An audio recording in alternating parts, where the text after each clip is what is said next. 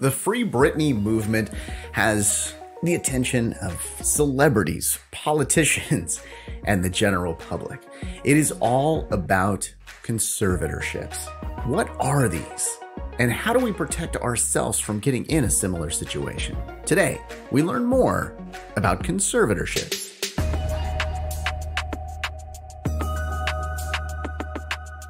Thanks for listening, and thanks for subscribing to Learning More. Today, we are talking about conservatorships.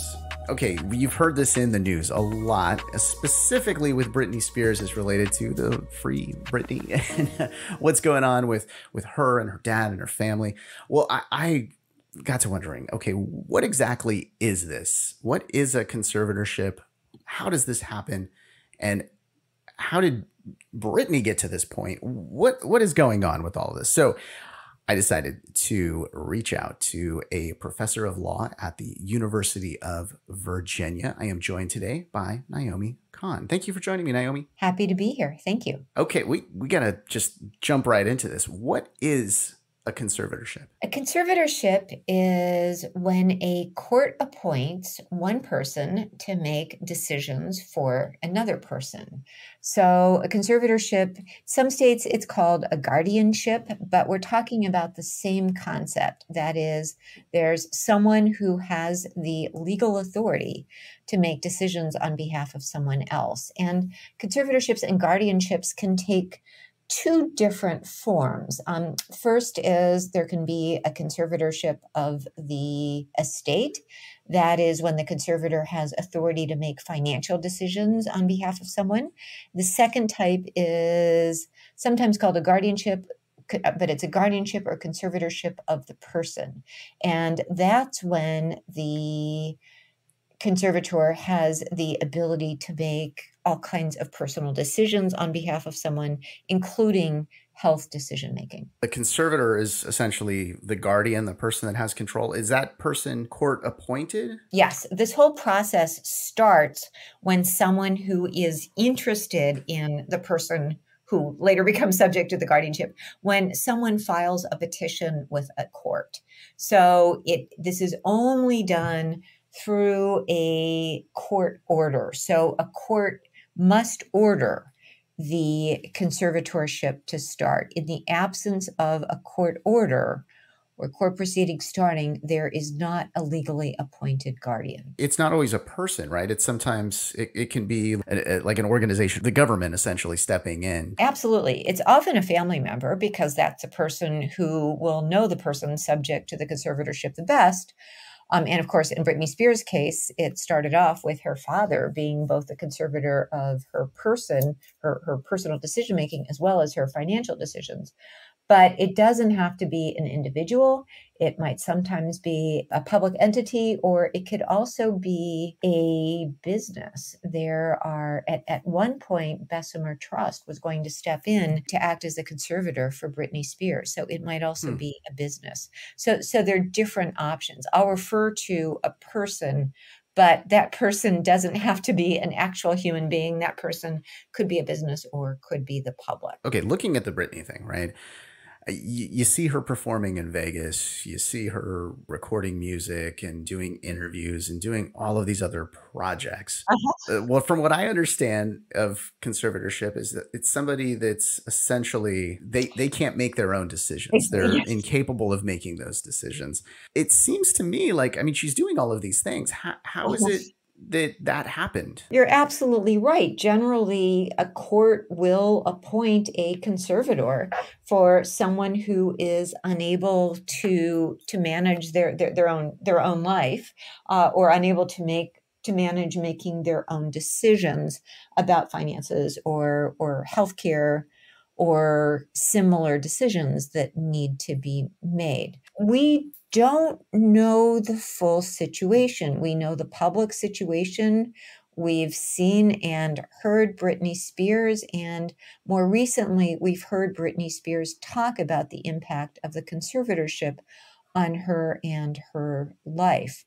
But when the conservatorship started, there would have had to have been a petition filed, and there would be a court hearing where there would be evidence produced to explain why it was believed that Brittany needed a conservatorship. But yeah, typically conservatorships are not appointed for people who are very much in the public, who are, as she has explained, doing their own choreography and Right. teaching other Right. people that choreography, and for people who seem to be as much in control of their own decision making as she does. So she's not your typical person subject to a conservatorship. So who would be that person that's the typical person? Well, I mean, the typical person is someone who has been incapacitated by age or by some kind of a mental illness and is incapable of making their own decisions. So often it is someone who has advanced dementia. Mhm. It's often older. We often think of this as being for older people. I mean, I'll also say that guardianships are often established for minor children, that is, for children under the age of 18, if their parents have died. A guardian, has to take care of the children. So we also see guardianships for Oh, children. the other thing here is with this Brittany case, with like, I think of like Amanda Bynes as well. I mean, these are highly Mhm. paid people for the work that they do. Yep. Where does the money go? Well, because this was a conservatorship of the estate as well as of the person, so a full conservatorship, it is up to the conservator, that is, in this case, it was Jamie Spears, no longer, but it was Britney Mhm. Spears' father, who was responsible for managing all of the money that came in. Now, I should say, conservators, who are often, as is true here, a family member, do have legal obligations to act in the best interests of the person for whom they are the conservator. They can't just do whatever they want to with the money. They have they have duties of loyalty. They have fiduciary responsibilities. Being a conservator is generally, it's a lot of work. We can imagine that managing Britney Mhm. Spears' financial Oh issues yeah. been a lot of work. Conservators, of course, as we know, can get paid for the work they do, but they are responsible. They have legal obligations to be responsible to report, in most states, to report to the courts on how they are managing the conservatorship. So how does the court ensure that the conservator is acting in the best interest of the incapacitated person? Well, let me step back here for a moment and say that each state, and actually DC, each jurisdiction has its own laws on Oh, how a okay. conservatorship is conducted and how often the conservator needs to visit the person subject to the conservatorship, how Mm. often reports need to be filed with the court. So there's enormous variation from state to state as to just what the obligations are. That being said, all states would say that the conservator is supposed to be acting in the best interests of the person subject to the conservatorship. So that's a basic obligation. What that means, however, varies from state to state. So one state might say that the guardian or conservator needs to visit the person subject to the conservatorship at least once a month, may be obligated to file reports with the court every 6 months. Often it's every year, but typically there are obligations to check in on the person subject to the conservatorship and to file accountings with the court. Well, that makes me think of like taxes and things like that. So the ward or the conservator is taking care of all of the accounting, all of the taxes. What happens if there's some sort of let's say something, a bad investment or something that was maybe intentionally, or they're taking money out, whatever it is. What happens to the conservator if that's the case? If the conservator deliberately undercuts or intentionally does something that is contrary to the best interests of the person subject to the conservatorship, then states there are various procedures. One is there may be a guardianship assistance program in a jurisdiction where a complaint can be filed. Where there's questions about what the conservator is doing, an interested person can file with the court to terminate the conservatorship. So someone who is interested in the well-being of the person subject to the conservatorship can raise questions about the actions of the conservator. Is there risk for that conservator as well? There are risks for the conservator, and often conservators have to post some kind of an insurance policy that they'll lose that bond, they'll lose that money if it's found that they've mismanaged the financial issues of the person subject to the conservatorship.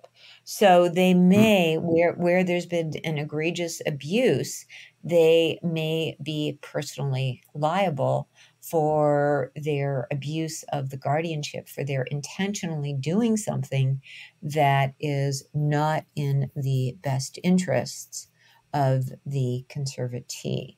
So there are some risks, and in fact, one of the problems is that conservators don't know just what they're undertaking when they agree to become a conservator. California, states often have various information forms, booklets to provide to conservators to give them some information about just what it means to act as a conservator. And certainly many organizations have this type of a handbook that that they can give.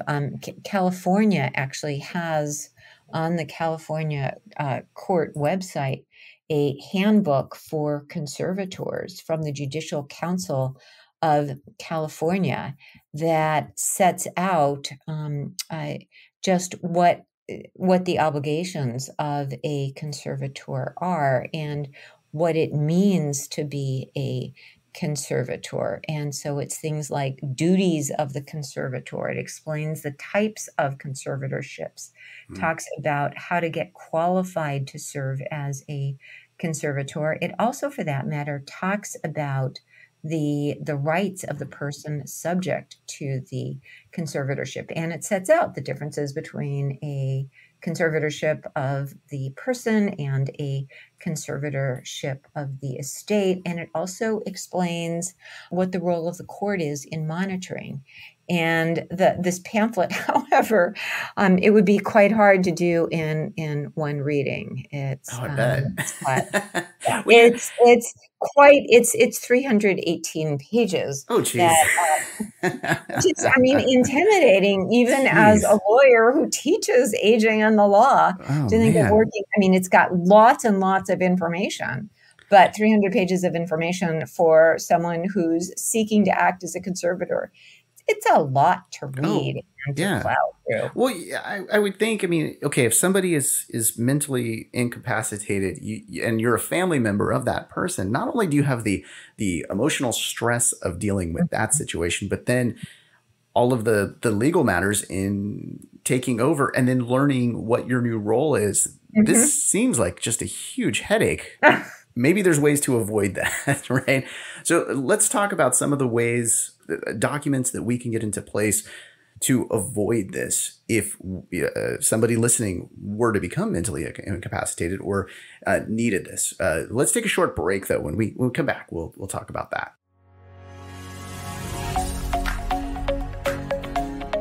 If you enjoy history, maybe you're just feeling a little nostalgic, or you wonder who's having a birthday today, or maybe you need a reason to celebrate. Well, we've got the perfect podcast for you. It is called This Is Today. And each and every day, we talk about the historic events, celebrity birthdays. We also talk about whatever is going on today. There's always something to celebrate when you listen to This Is Today. And at just 10 minutes each day, you can make it a daily habit. You can even add it to your Alexa Flash briefing.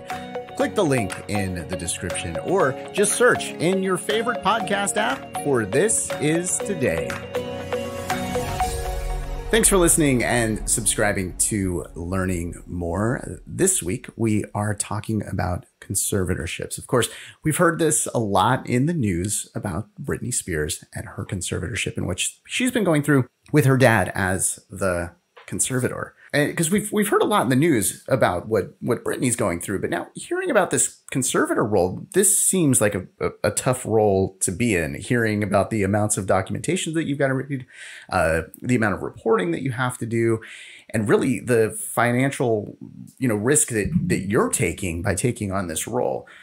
What needs to be in place in advance for a conservatorship to not have to happen? I should say first that conservatorships should only be used as a last resort. And so, as you point out, it is possible to try to make plans to prevent a conservatorship from happening.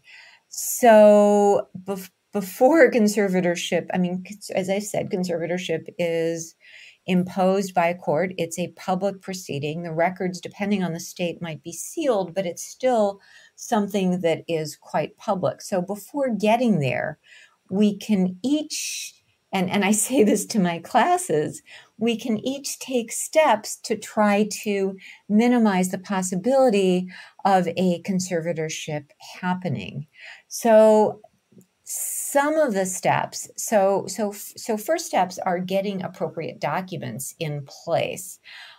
Many of us, we don't want to think about what might happen to us if we become incapacitated, but car accidents happen.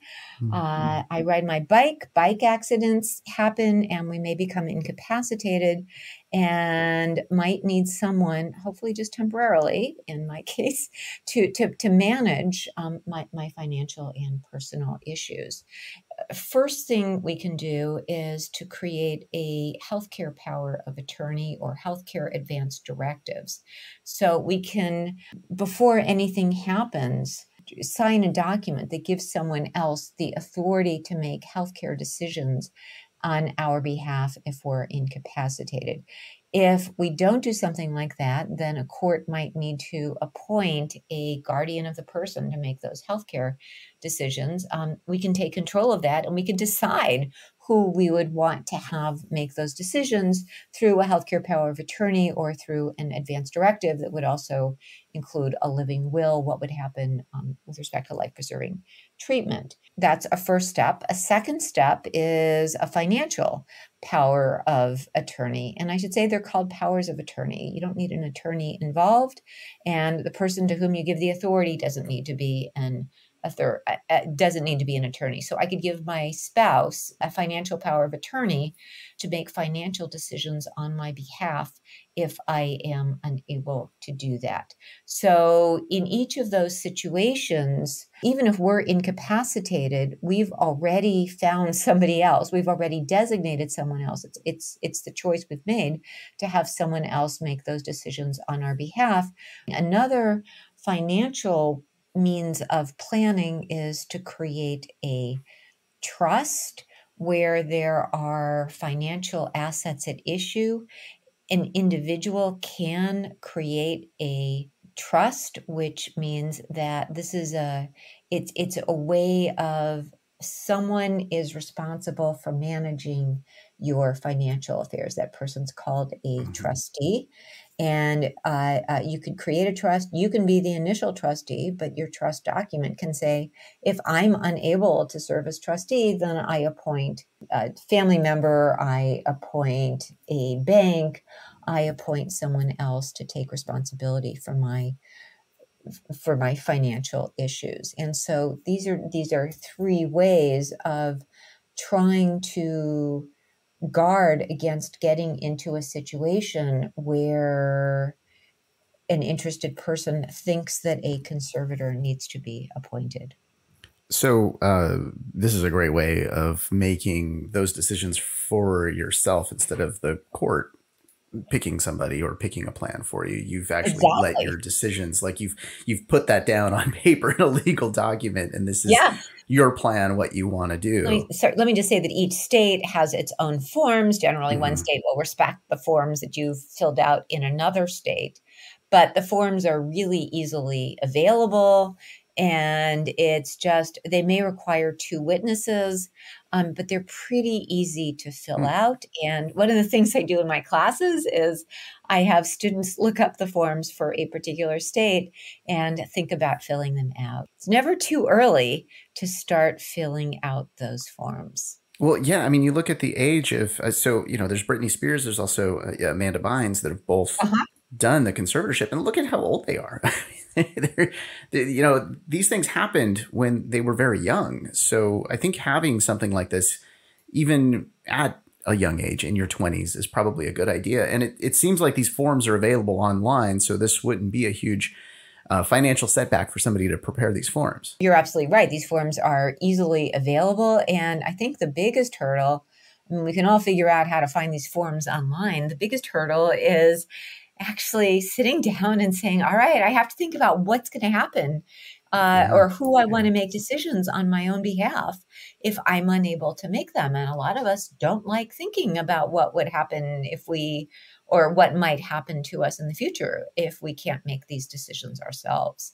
And I should also say it's important. There's also who's going to manage our digital life. So some of the larger internet companies have created these decision makers so that if you're unable to manage some of your social media accounts, you can, through the social media account, designate someone else to manage or to make various decisions with respect to that social media account. So it's important to think not just about financial and healthcare, but also to think about who's going to access our social Hmm. media accounts if we can no longer access them ourselves. God forbid we go a few days without posting a tweet. I mean, so Exactly. Yes, yes. What would happen to our public? yeah, I mean, come We want to on. control it. We can post if we can't do that post, right? Right, And we can find someone else to be able to post on our own behalf, or we might not. right, Um, right. but yeah, but thinking about digital, I mean, we tend to focus on healthcare and Hmm. on money, but also social media, Yeah, also I mean, we've all got a huge digital footprint now that needs to yes. be managed by somebody at some point. There's also Bitcoin or what, like all of these Oh yeah, various yeah, things yeah. that are out there that people might need access to certain email accounts or whatever to access those things. The question I have though is about the inability. So you had said for the, you can be the trustee of your trust, or, obviously you're going to be managing your digital assets, things like that, until you're unable. Who Right. determines your inability to continue to manage those items? Well, in the case of a conservatorship, it's the court. That's pretty Right. clear. Hmm. You can, in setting up healthcare or financial power of attorney or a trust, you can actually provide explicitly upon certification by three physicians that I am unable to make my own decisions. You can set out the conditions under which you want someone else to be able to make those decisions on your behalf. So not only do you have control over who will make those decisions, Mm. you have control over the circumstances under which someone else would be able to exercise that authority. So it's really a way of exerting a great deal of control before you become incapacitated. If you don't fill out one of these forms, the last resort is a conservatorship, certainly for healthcare in most states. If you can't make your own decisions, there are default decision makers. That is, a state law will set out who is entitled to make decisions for you if you are unable to do that. And so, again, taking control through one of these Right. through healthcare advance directives allows you to be the one saying, I want this person to be making these decisions, and these are the parameters under which I want these decisions to be made. You think about, and you mentioned people don't want to think about these things, right? They don't want to sit there and write out their will or their advance directive or their trust, because I guess in many ways, once you put it on paper, it makes it reality that is going to happen potentially someday. Or that, But I think what they don't think about is, imagine on the other side of that, if something happens to you and you don't have that advance directive, and you've got a family member, be it your parent or your child or your spouse, that has to make those decisions and sort of guess what you would want in that case. That's going to be a tough position for them, much more difficult than you filling out a form while you're feeling perfectly healthy. That at least that's how I look at it. Right. They're going to have to guess what you might want versus having you force yourself to think about it in advance of that. Right. So, I mean, and yeah, we all don't want to think about it, but it helps prevent against situations like the one in which Britney Spears is, where she made quite clear that she did not want the person who was managing her estate, that is, she did not want her father to continue in that role. That's not the person she seems, she would not have chosen that person, is what she seems to have indicated. You want to be able to take control of that before somebody else does. Had she completed something like this and planned this out in advance, and again, with her age, it's like you're not thinking about that in your 20s. But if she would have done that in the past, she could have had an exact path of who's going to take care of things, what they're going to do, and I guess even what decisions she's still able to make versus the guardian or the person that she's appointed, right? Or I guess the trustee in that case. Right. It's for her, right. It's the conservator who seems to be making these decisions for her. It's even with the best of plans, there might be someone who could claim that the people acting under a power of attorney are not acting appropriately. So there might also be abuses in that situation, and there still might be a conservatorship that is imposed. I don't want to say, I don't want people to think that just because you've engaged in this estate planning, there can never be a conservatorship that will be imposed.